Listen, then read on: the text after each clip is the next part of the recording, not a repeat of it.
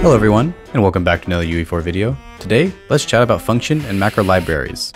Starting with function libraries, these are merely a collection of functions that are not owned by any specific actor or object, but globally accessible by everyone at runtime. To understand the difference further, let's take a look at an example. Here we have a function within the BP myActor blueprint. Its purpose is to deal damage to the actor's health variable. Because this function has been created within this blueprint, it is thus owned by it. If any other actor wants to use it, they'll have to first obtain a reference to this actor, and then call this function specifically. But what if you want to modularize the damage dealing process, allowing anything to damage the actor? Technically, we could just give everyone their own damage dealing function, but that's a ton of copy and pasting. Instead, let's use a function library. To create a function library, all you need to do is right click on the content browser, go to the Blueprints tab, and click on Blueprint Function Library. For the purpose of this tutorial, I've already created one called BPFL My Library. Here we have a similar function to the one owned by the myActor blueprint, but there's a few differences.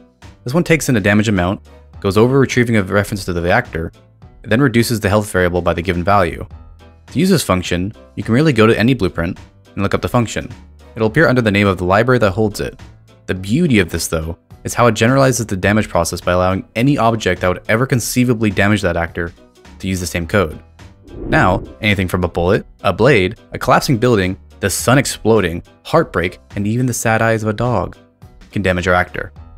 Macro libraries act very similar to function libraries in that they can be called by any actor at any time. If we look here, we can see the editor for macro libraries is nearly identical to the interface for function libraries, albeit modified for creating macros. To call a macro created here, you merely need to call it the same way you would a function in a function library. Using these libraries is a great way to create code once, then reuse it again across multiple sources. This means less copy and pasting, and makes our lives easier when we need to make changes. And that's it. Thank you once again for joining me. If you liked this video or found it useful, please make sure to hit that like button and subscribe if you'd like to see more. Most importantly though, leave your thoughts and ideas in the comment section below, as I'd love to hear them. See you on the next one.